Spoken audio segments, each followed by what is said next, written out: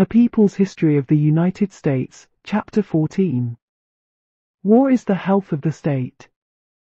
War is the health of the state, the radical writer Randolph Bourne said, in the midst of the First World War. Indeed, as the nations of Europe went to war in 1914, the governments flourished, patriotism bloomed, class struggle was stilled, and young men died in frightful numbers on the battlefields, often for 100 yards of land, a line of trenches. In the United States, not yet in the war, there was worry about the health of the state. Socialism was growing. The IWW seemed to be everywhere. Class conflict was intense.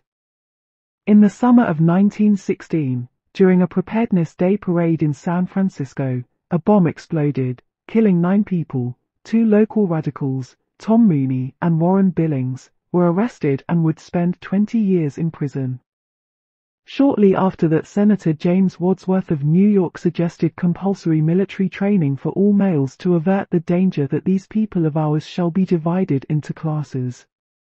Rather, we must let our young men know that they owe some responsibility to this country. The supreme fulfillment of that responsibility was taking place in Europe.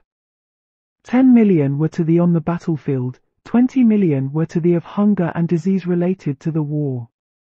And no one since that day has been able to show that the war brought any gain for humanity that would be worth one human life. The rhetoric of the socialists, that it was an imperialist war, now seems moderate and hardly arguable. The advanced capitalist countries of Europe were fighting over boundaries, colonies, spheres of influence. They were competing for Alsace-Lorraine, the Balkans, Africa, the Middle East. The war came shortly after the opening of the 20th century, in the midst of exultation, perhaps only among the elite in the Western world, about progress and modernization. One day after the English declared war, Henry James wrote to a friend, "The plunge of civilization into this abyss of blood and darkness is a thing that so gives away the whole long age during which we have supposed the world to be gradually bettering." In the First Battle of the Main, the British and French succeeded in blocking the German advance on Paris. Each side had 500,000 casualties. The killing started very fast, and on a large scale. In August 1914, a volunteer for the British Army had to be 5 feet 8 inches to enlist. By October, the requirement was lowered to 5 feet 5 inches. That month there were 30,000 casualties, and then one could be 5 feet 3. In the first 3 months of war, almost the entire original British Army was wiped out. For 3 years the battle lines remained virtually stationary in France. Each side would push forward, then back, then forward again for a few yards, a few miles, while the corpses piled up. In 1916 the Germans tried to break through at Verdun, the British and French counterattacked along the Seine, moved forward a few miles, and lost 600,000 men. One day, the 9th Battalion of the King's Own Yorkshire Light Infantry launched an attack with 800 men. 24 hours later, there were 84 left. Back home, the British were not told of the slaughter. One English writer recalled, "The most bloody defeat in the history of Britain might occur and our press come out bland and copious and graphic with nothing to show that we had not had quite a good day of victory really." The same thing was happening on the German side, as Erich Maria Remarque wrote in his great novel, on days when men by the thousands were being blown apart by machine guns and shells. The official dispatches announced all quiet on the Western Front. In July 1916, British General Douglas Haig ordered 11 divisions of English soldiers to climb out of their trenches and move toward the German lines. The 6 German divisions opened up with their machine guns.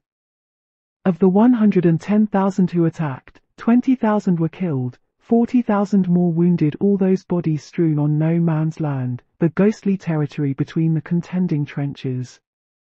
On January 1, 1917, Haig was promoted to Field Marshal. What happened that summer is described tersely in William Langer's An Encyclopedia of World History. Despite the opposition of Lloyd George and the skepticism of some of his subordinates, Haig proceeded hopefully to the main offensive. The Third Battle of Ypres was a series of 8 heavy attacks, carried through in driving rain and fought over ground water-logged and muddy. No breakthrough was effected, and the total gain was about 5 miles of territory, which made the Ypres salient more inconvenient than ever and cost the British about 400,000 men. The people of France and Britain were not told the extent of the casualties. When, in the last year of the war, the Germans attacked ferociously on the Somme, and left 300,000 British soldiers dead or wounded, London newspapers printed the following: "We learn from Paul Fussell's The Great War and Modern Memory. What can I do? How the civilian may help in this crisis. Be cheerful. Write encouragingly to friends at the front.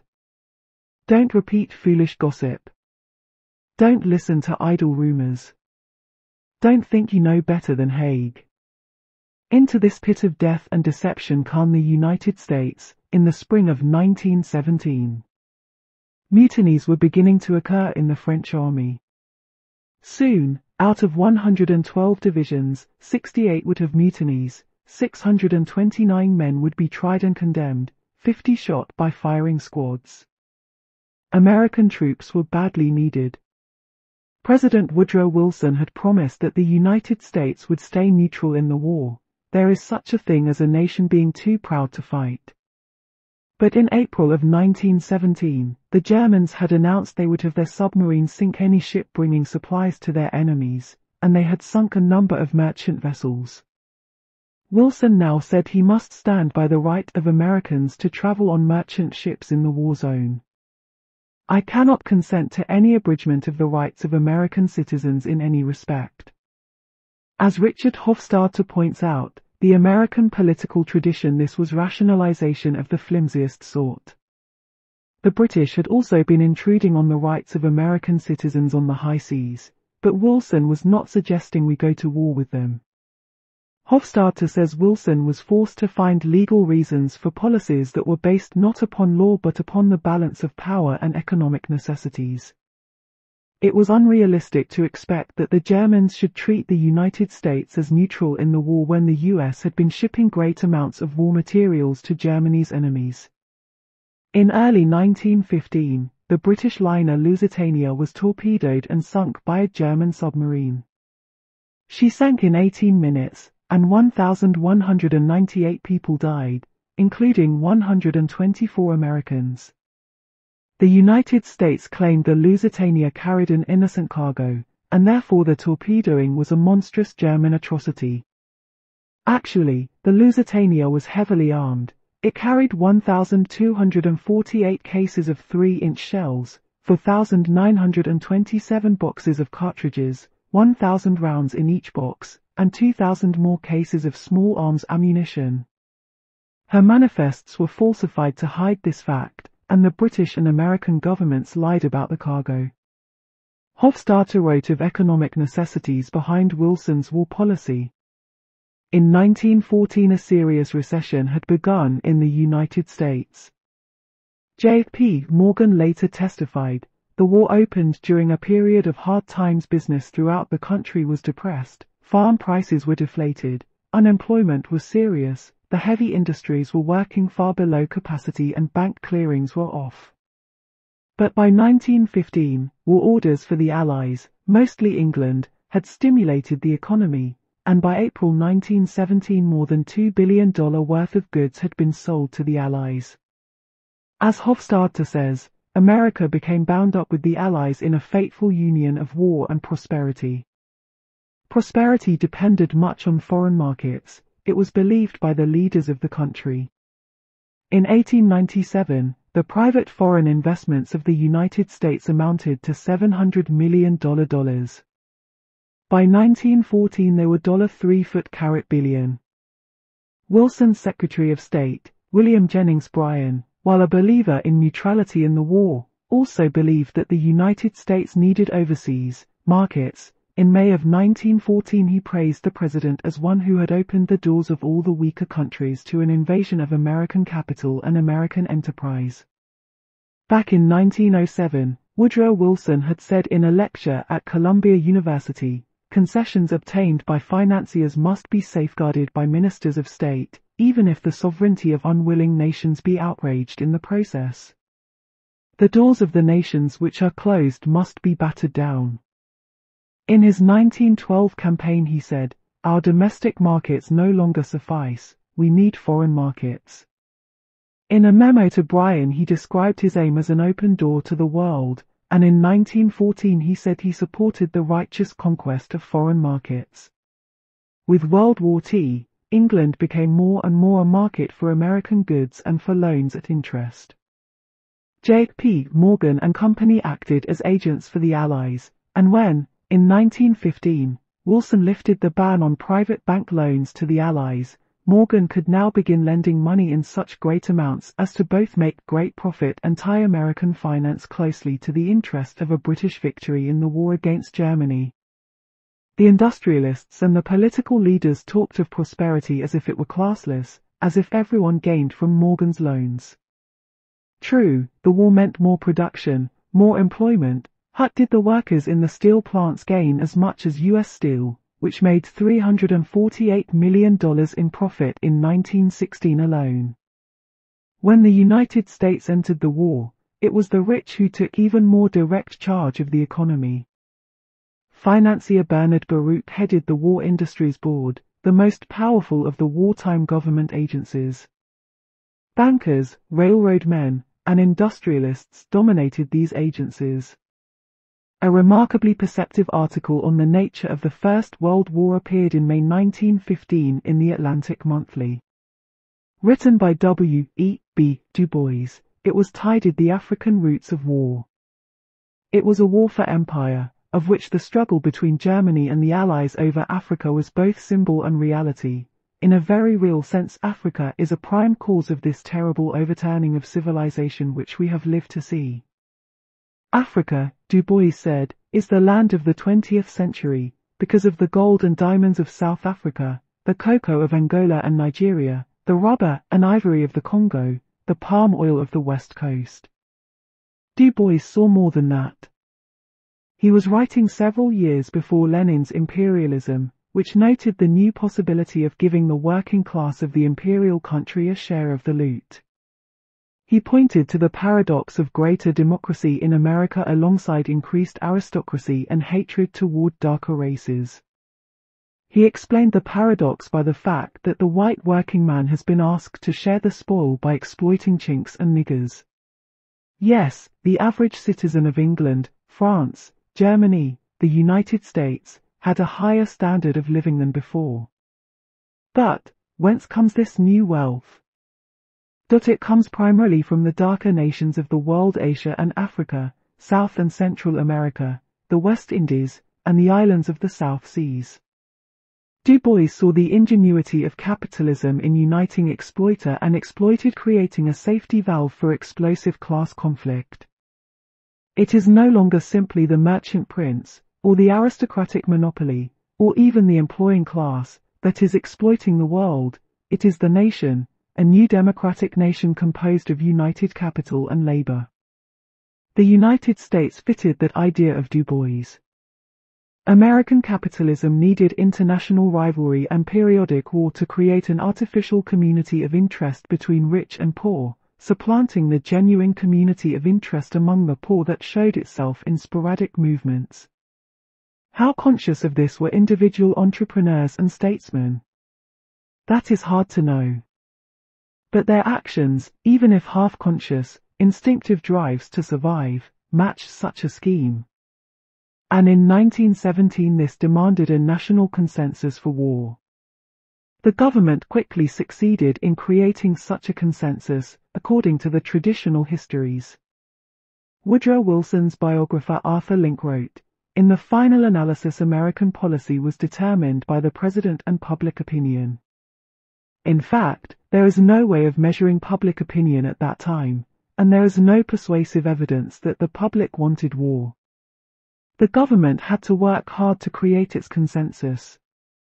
That there was no spontaneous urge to fight is suggested by the strong measures taken, a draft of young men, an elaborate propaganda campaign throughout the country, and harsh punishment for those who refused to get in line.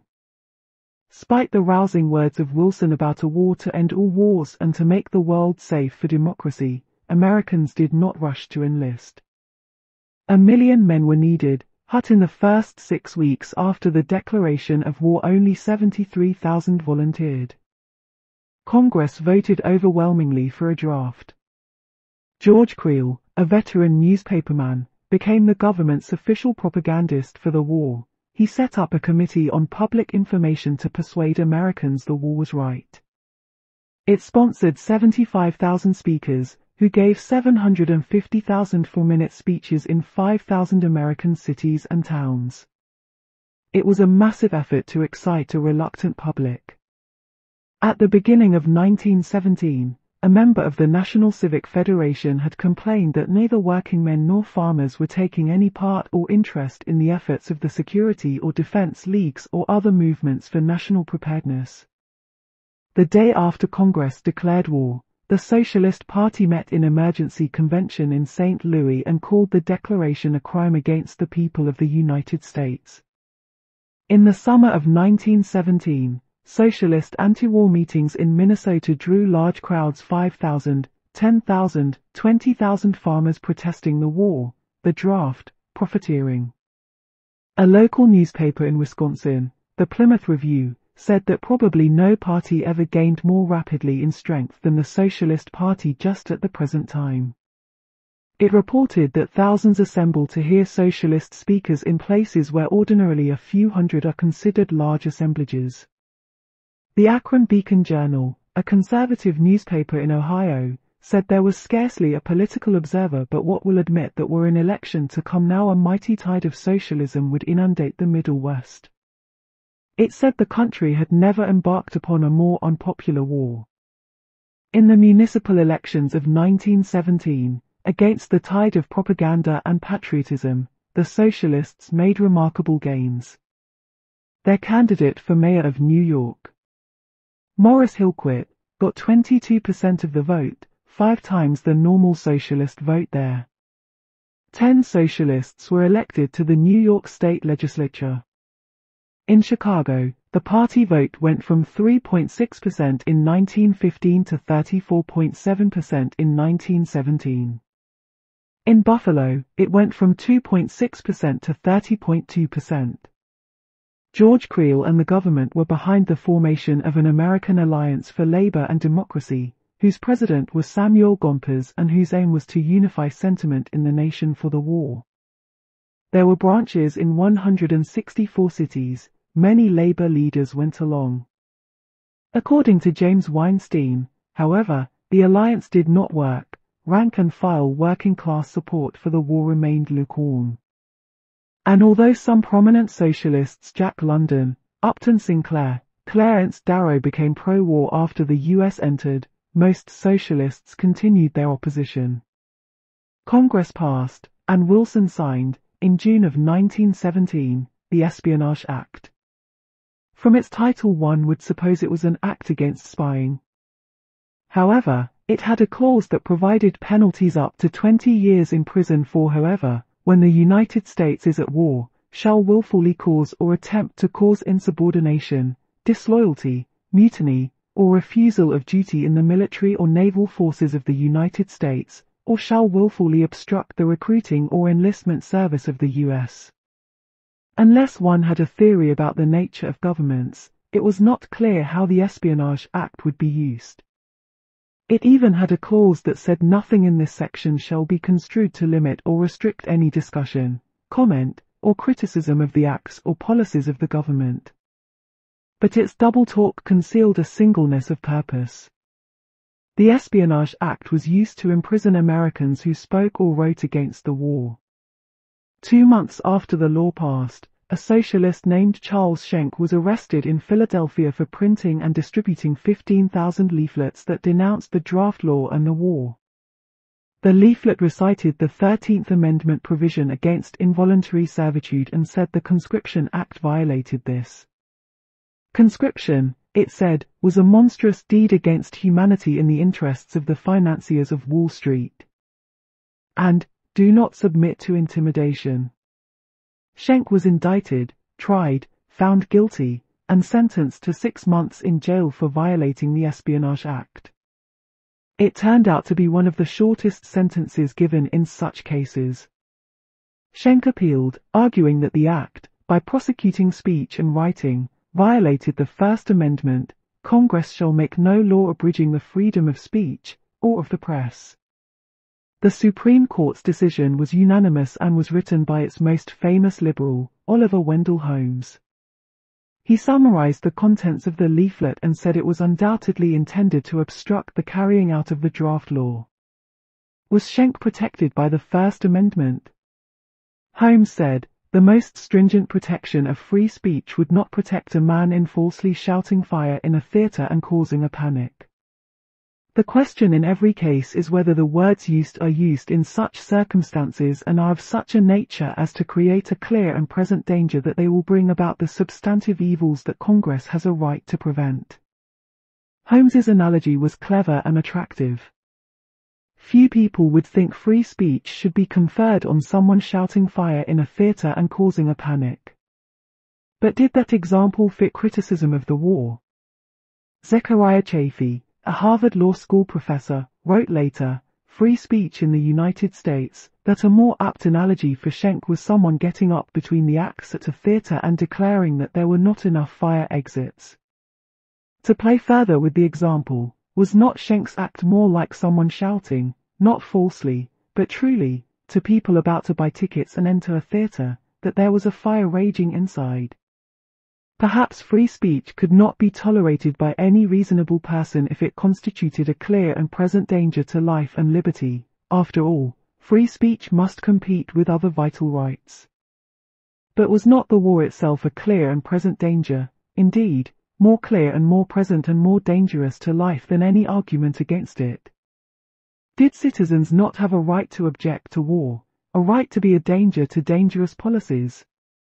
The Espionage Act, thus approved by the Supreme Court, has remained on the books all these years since World War I, and although it is supposed to apply only in wartime, it has been constantly enforced since 1950, because the United States has legally been in a state of emergency since the Korean War. In 1963, the Kennedy administration pushed a bill unsuccessfully to apply the Espionage Act to statements uttered by Americans abroad. It was concerned, in the words of a cable from Secretary of State Rusk to Ambassador Lodge in Vietnam, about journalists in Vietnam writing critical articles on Diem and his government that were likely to impede the war effort. The case of Eugene Debs soon came before the Supreme Court. In June of 1918, Debs visited 3 socialists who were in prison for opposing the draft, and then spoke, across the street from the jail, to an audience he kept enthralled for 2 hours. He was one of the country's great orators, and was interrupted again and again by laughter and applause. Why, the other day, by a vote of 5-4, a kind of craps game, come 7, come 11, they declared the child labor law unconstitutional. He spoke of his comrades in jail. He dealt with the charges that socialists were pro-German. "I hate, I loathe, I despise Junkers and Junkerdom. I have no earthly use for the Junkers of Germany, and not one particle more use for the Junkers in the United States." Thunderous applause and cheers. They tell us that we live in a great tree republic, that our institutions are democratic, that we are a tree and self-governing people. That is too much, even for a joke. Wars throughout history have been waged for conquest and plunder. And that is war in a nutshell. The master class has always declared the wars, the subject class has always fought the battles. Debs was arrested for violating the Espionage Act. There were draft-age youths in his audience, and his words would obstruct the recruiting or enlistment service. His words were intended to do much more than that. Yes, in good time we are going to sweep into power in this nation and throughout the world. We are going to destroy all enslaving, evil, degrading capitalist institutions and recreate them as free and humanizing institutions. The world is daily changing before our eyes. The sun of capitalism is setting, the sun of socialism is rising. In due time the hour will strike and this great cause triumphant will proclaim the emancipation of the working class and the brotherhood of all mankind. Thunderous and prolonged applause. Debs refused at his trial to take the stand in his defense, or to call a witness on his behalf. He denied nothing about what he said. But before the jury began its deliberations, he spoke to them. I have been accused of obstructing the war. I admit it. Gentlemen, I abhor war. I would oppose war if I stood alone. I have sympathy with the suffering, struggling people everywhere. It does not make any difference under what flag they were born, or where they live. The jury found him guilty of violating the Espionage Act. Debs addressed the judge before sentencing. Your Honor, years ago I recognized my kinship within all living beings, and I made up my mind that I was not one bit better than the meanest on earth. I said then, and I say now, that while there is a lower class, I am in it, while there is a criminal element, I am of it, while mere is a soul in prison, I am not free. The judge denounced those who would strike the sword from the hand of this nation while she is engaged in defending herself against a foreign and brutal power.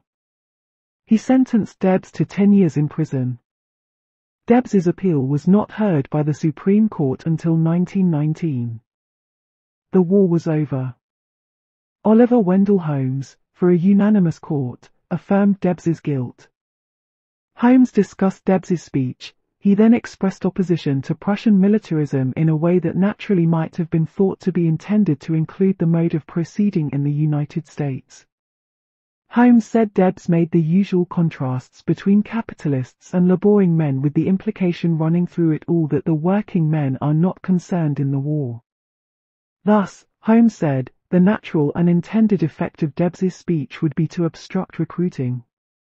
Debs was locked up in the West Virginia State Penitentiary, and then in the Atlanta Federal Penitentiary, where he spent 32 months until, at the age of 66, he was released by President Harding in 1921.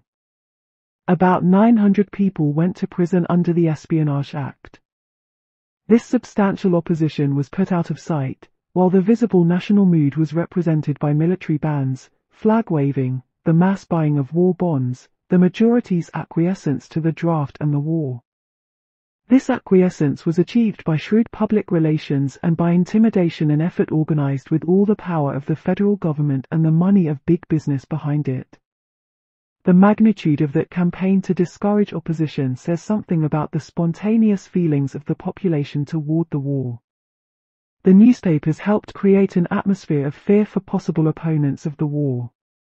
In April of 1917, the New York Times quoted Elihu Root, former Secretary of War, a corporation lawyer, as saying, "We must have no criticism now." A few months later it quoted him again that there are men walking about the streets of this city tonight who ought to be taken out at sunrise tomorrow and shot for treason. At the same time, Theodore Roosevelt was talking to the Harvard Club about socialists, IWWs, and others who wanted peace as a whole raft of sexless creatures. In the summer of 1917, the American Defense Society was formed.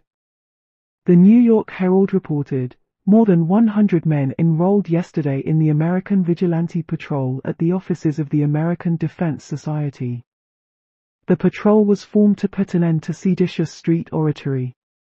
The Department of Justice sponsored an American Protective League, which by June of 1917 had units in 600 cities and towns, a membership of nearly 100,000. The press reported that their members were the leading men in their communities. Bankers, railroad men, hotel men. One study of the League describes their methods. The males are supposed to be sacred. But let us call the American Protective League sometimes almost clairvoyant as to letters done by suspects. It is supposed that breaking and entering a man's home or office place without warrant is burglary. Granted. But the League has done that thousands of times and has never been detected. The League claimed to have found 3 million cases of disloyalty. Even if these figures are exaggerated, the very size and scope of the League gives a clue to the amount of disloyalty. The states organized vigilante groups. The Minnesota Commission of Public Safety, set up by state law, closed saloons and moving picture theaters, took count of land owned by aliens, boosted Liberty Bonds, tested people for loyalty. The Minneapolis Journal carried an appeal by the Commission for all patriots to join in the suppression of anti-draft and seditious acts and sentiment. The national press cooperated with the government. The New York Times in the summer of 1917 carried an editorial, "It is the duty of every good citizen to communicate to proper authorities any evidence of sedition that comes to his notice." And the Literary Digest asked its readers to clip and send to us any editorial utterances they encounter which seem to them seditious or treasonable. Creel's Committee on Public Information advertised that people should report the man who spreads pessimistic stories. Report him to the Department of Justice. In 1918, the Attorney General said, "It is safe to say that never in its history has this country been so thoroughly policed." Why these huge efforts? On August 1, 1917, the New York Herald reported that in New York City 90 of the first 100 draftees claimed exemption. In Minnesota, headlines in the Minneapolis Journal of August 6 and 7 read, "Draft opposition fast spreading in state," and conscripts give false addresses.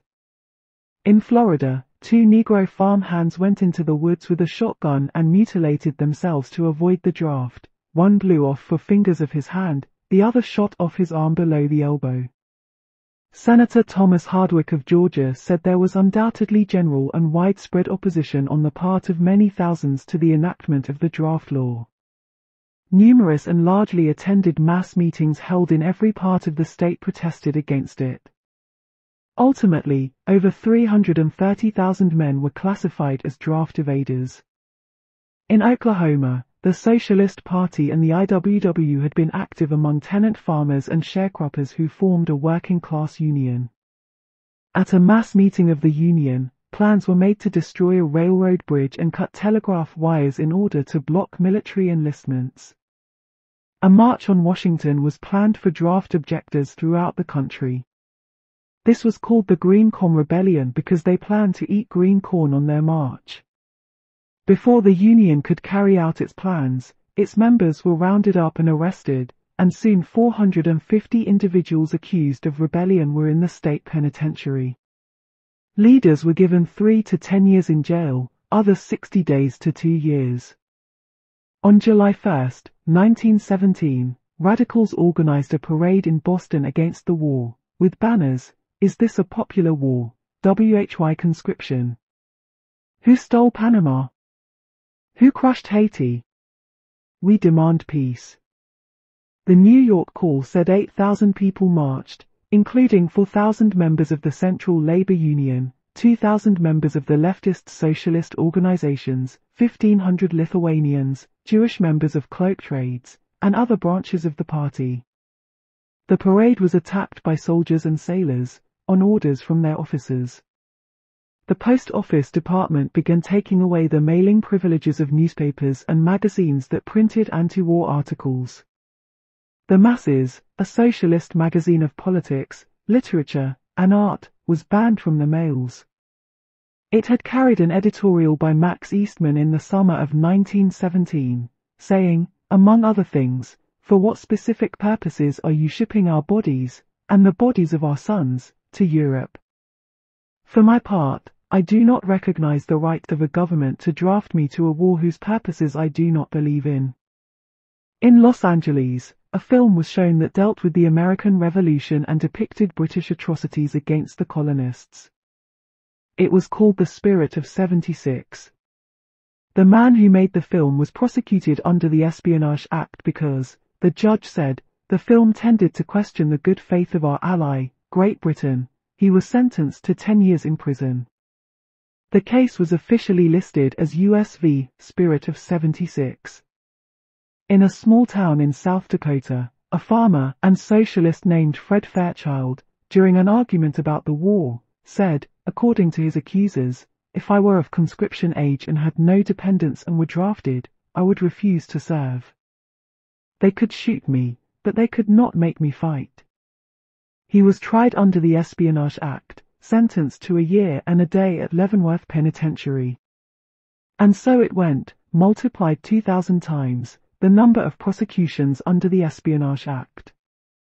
About 65,000 men declared themselves conscientious objectors and asked for non-combatant service. At the army bases where they worked, they were often treated with sadistic brutality.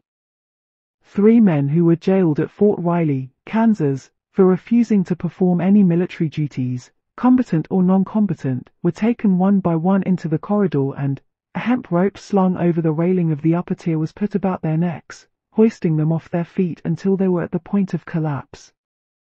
Meanwhile the officers punched them on their ankles and shins. They were then lowered and the rope was tied to their arms, and again they were hoisted off their feet.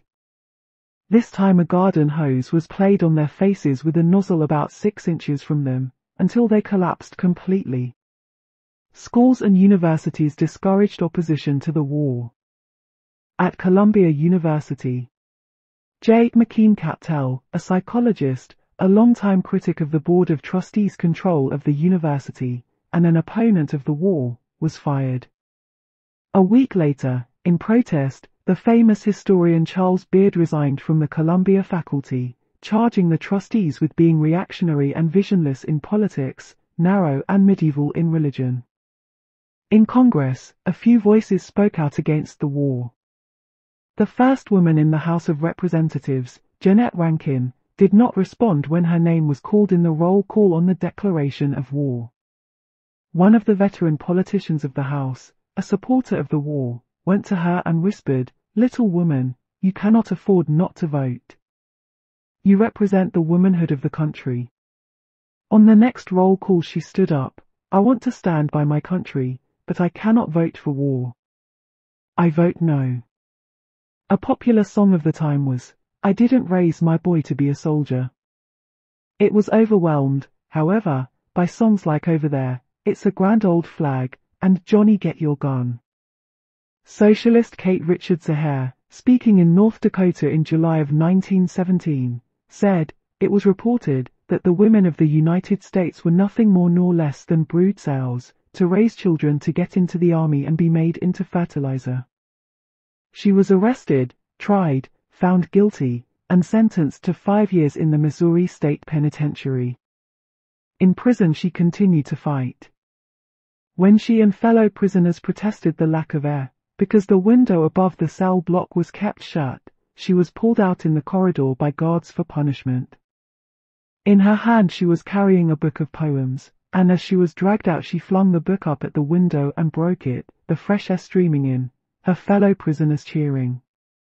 Emma Goldman and her fellow anarchist, Alexander Brookman, he had already been locked up 14 years in Pennsylvania, she had served a year on Blackwell's Island, were sentenced to prison for opposing the draft.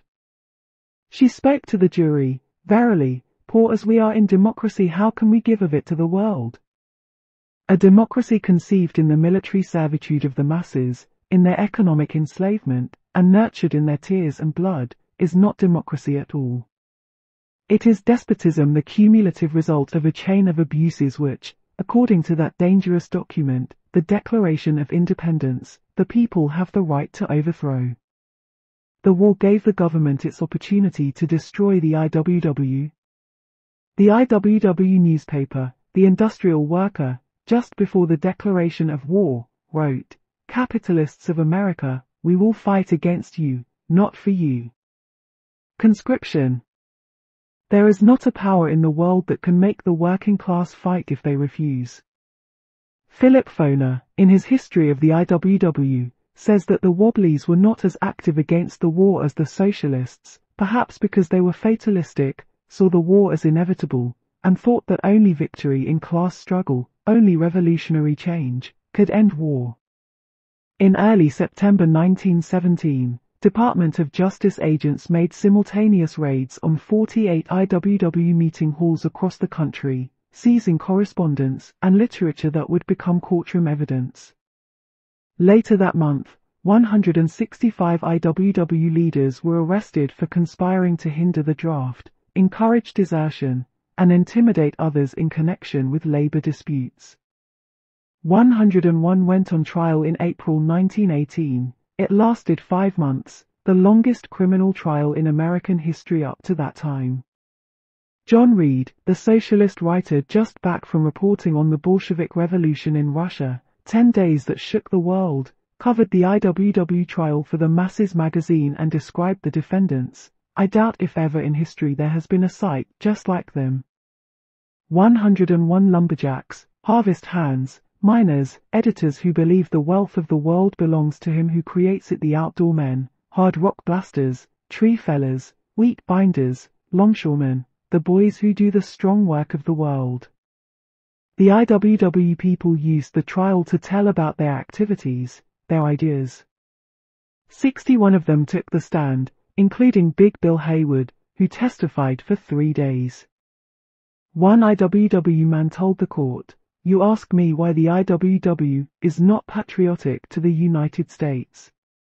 If you were a bum without a blanket, if you had left your wife and kids when you went west for a job, and had never located them since, if your job had never kept you long enough in a place to qualify you to vote, if you slept in a lousy, sour bunkhouse, and ate food just as rotten as they could give you and get by with it, if deputy sheriffs shot your cooking cans full of holes and spilled your grub on the ground, if your wages were lowered on you when the bosses thought they had you down, if there was one law for Ford, Sue, and Mooney, and another for Harry Thor, if every person who represented law and order and the nation beat you up, railroaded you to jail, and the good Christian people cheered and told them to go to it, how in hell do you expect a man to be patriotic?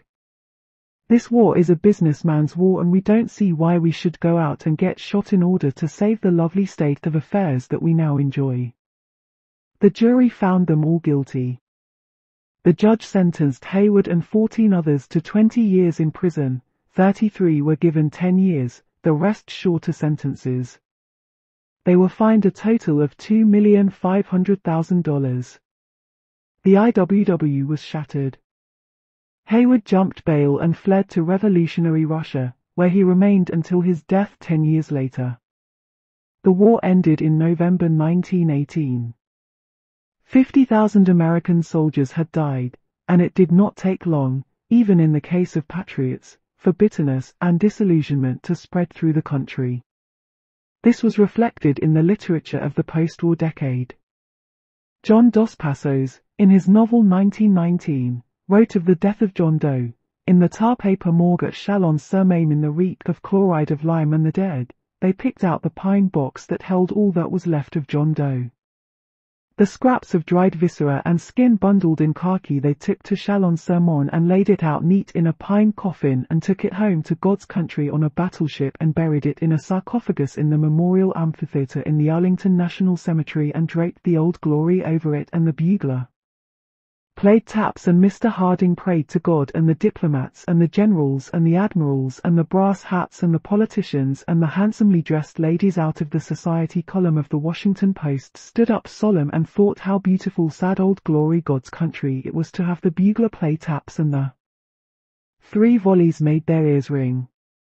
Where his chest ought to have been they pinned the Congressional Medal. Ernest Hemingway would write a farewell to arms. Years later a college student named Erwin Shaw would write a play, Bury the Dead.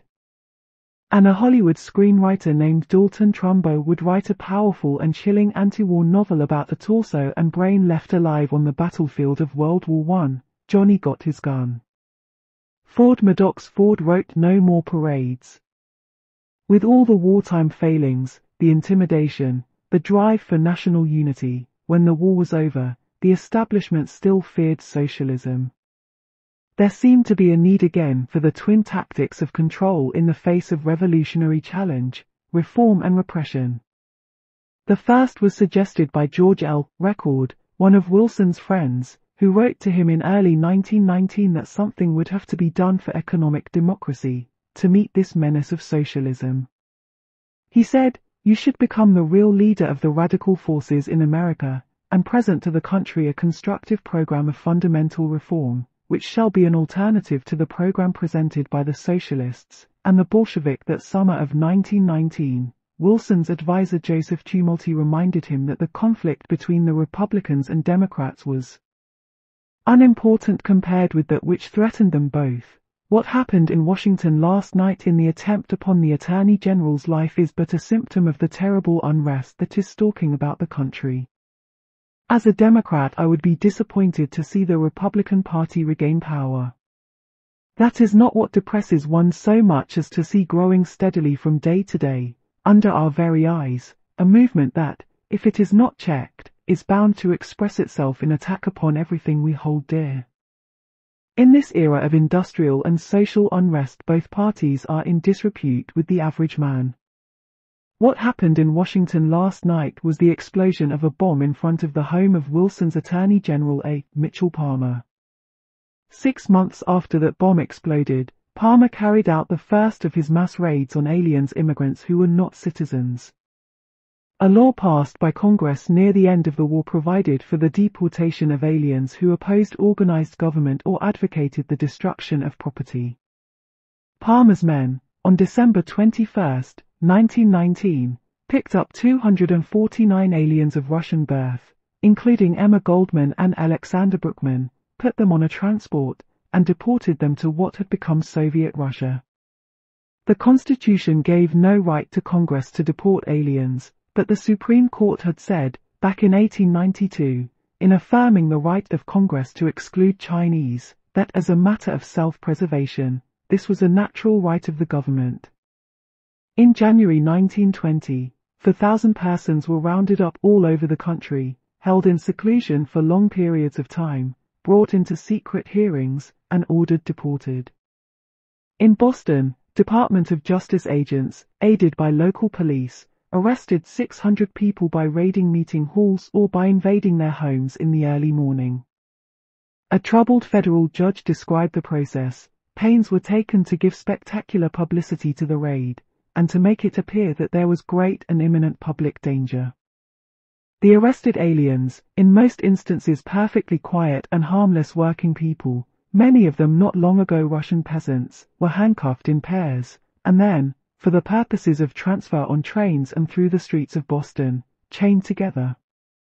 In the spring of 1920, a typesetter and anarchist named Andrea Salcedo was arrested in New York by FBI agents and held for 8 weeks in the FBI offices on the 14th floor of the Park Row building, not allowed to contact family or friends or lawyers. Then his crushed body was found on the pavement below the building, and the FBI said he had committed suicide by jumping from the 14th floor window. 2 friends of Salcedo, anarchists and working men in the Boston area, having just learned of his death, began carrying guns. They were arrested on a streetcar in Brockton, Massachusetts, and charged with a hold-up and murder that had taken place 2 weeks before at a shoe factory. These were Nicola Sacco and Bartolomeo Vanzetti. They went on trial, were found guilty, and spent 7 years in jail while appeals went on, and while all over the country and the world, people became involved in their case. The trial record and the surrounding circumstances suggested that Sacco and Vanzetti were sentenced to death because they were anarchists and foreigners.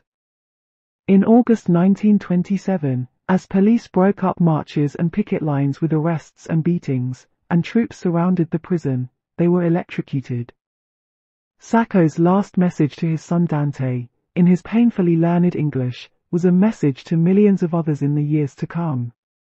So, son, instead of crying, be strong, so as to be able to comfort your mother. Take her for a long walk in the quiet country, gathering wild flowers here and there. But remember always, Dante, in the play of happiness, don't you use all for yourself only. Help the persecuted and the victim because they are your better friends. In this struggle of life you will find more and love, and you will be loved. There had been reforms. The patriotic fervor of war had been invoked. The courts and jails had been used to reinforce the idea that certain ideas, certain kinds of resistance, could not be tolerated. And still, even from the cells of the condemned, the message was going out. The class war was still on in that supposedly classless society, the United States. Through the 20s and the 30s, it was still on.